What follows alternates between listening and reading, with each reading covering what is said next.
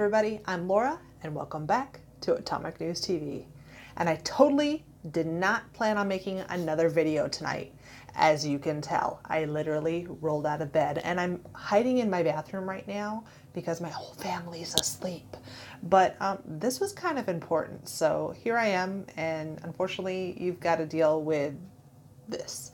So, you guys, once again, Trump is being accused of misconduct and sexual harassment. This time by a former staffer who says he tried to kiss her without her consent.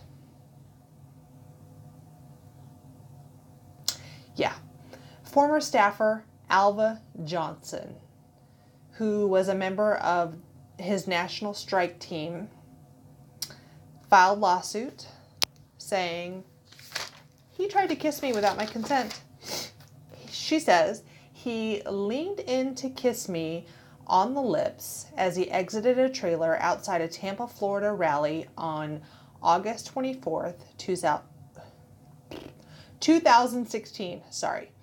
She said she turned her head and the unwanted kiss landed on the side of her mouth.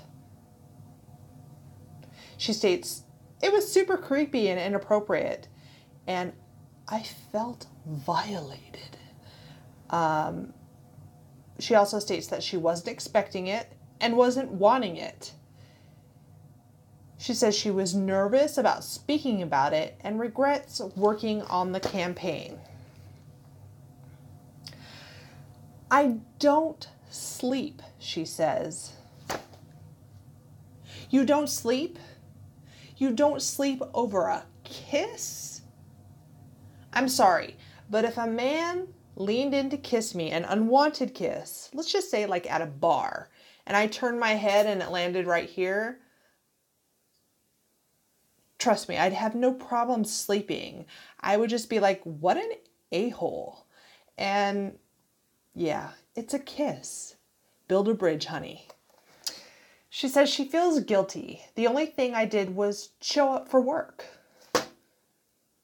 This hurts my brain, you guys.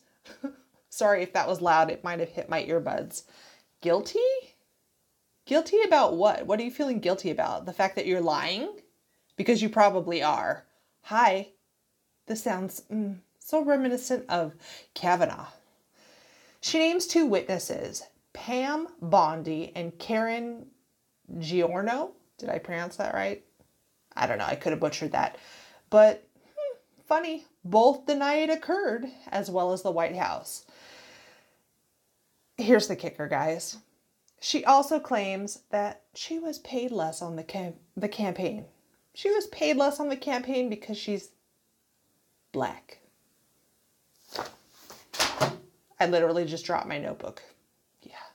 Because I can't believe the BS this poor man has to go through.